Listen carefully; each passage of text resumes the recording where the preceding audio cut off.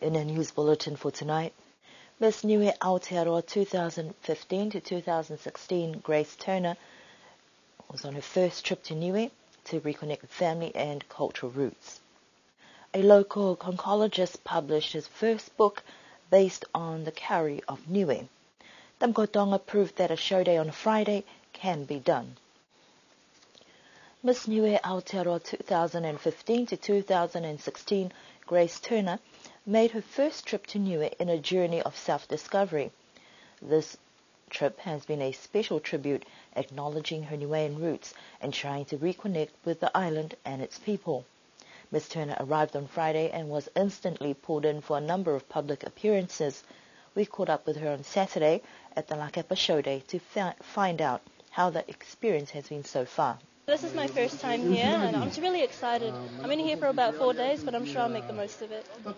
As soon as I landed, actually, I got really teary-eyed because I haven't been here before. I just felt home. It's so much green. It's so different from New Zealand, and it's just awesome to be here amongst Niuean people. Just to be home. It's awesome feeling. It's just awesome to be here. It's quite different. I must admit, I wasn't prepared for just how homely and different it would feel. And just being amongst the people, it's not like New Zealand at all, if that makes sense. Yeah, so no, it's awesome to be here. Saturday provided an opportunity to get involved in the Lakapa Community Show Day, where she posed for pictures, caught up with people, and even had a hand at coconut husking. Although this is a rather short visit, her schedule has been quite busy. So as soon as I got here, I pretty much started going to appearances. So I went on the radio last night with Crosspower with you and Glenn, and that was awesome. And also just here today, and then I think I have a few more appointments over the next few days. So busy. At the moment, I'm just doing my rounds, greeting people, but I'm keeping my eye out for what I want to eat when I go back later on. So, yeah. A visit to the elderly folks' home on Sunday was a heartwarming experience, as well as attending a number of church services. Miss Niue Aotearoa departed the island today. Her reign will be over within the next few months, and then she will hand over the title to the next Miss Niue Aotearoa at a pageant in Auckland, New Zealand in October of this year. A local conchologist has just launched a newly published book about the cowrie shells of Niue that should be ready for public to buy and learn about different species of seashells in Niue. The author, Herman Tangaloi Lunga of Hiktavake, is a tour guide, and his many years of working in the education sector has accumulated a lot of information about the history of Niue, and he saw that there was an opportunity to expand and share his knowledge about cowrie shells as another of Niue's taonga, not only for the upcoming generation, but also for the tourist industry and a group of collectors from around the world of whom he is part of.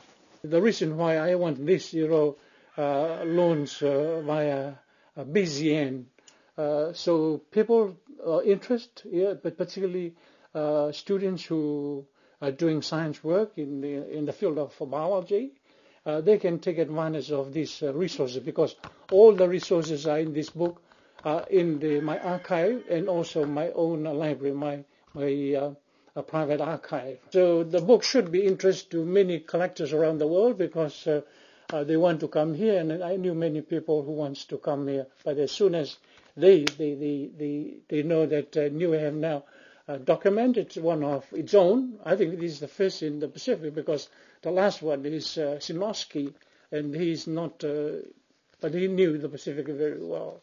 Collectors should love the book because of the golden carry of Niue, the pride of this place. The value of the whole value is $1.5 million.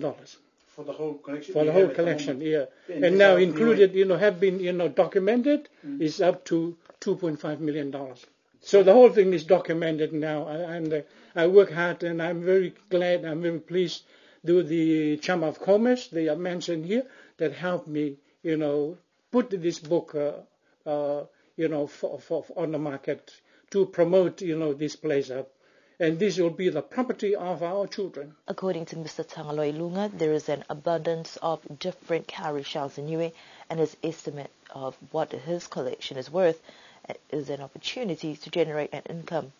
although he said that Niue's taonga should not be compromised by the dollar signs simply because there is a danger that Niue could be denying the future generations of a chance to enjoy what it has once it starts selling these rare commodities, as Niue does not actually have the capacity to supply once the market demands it.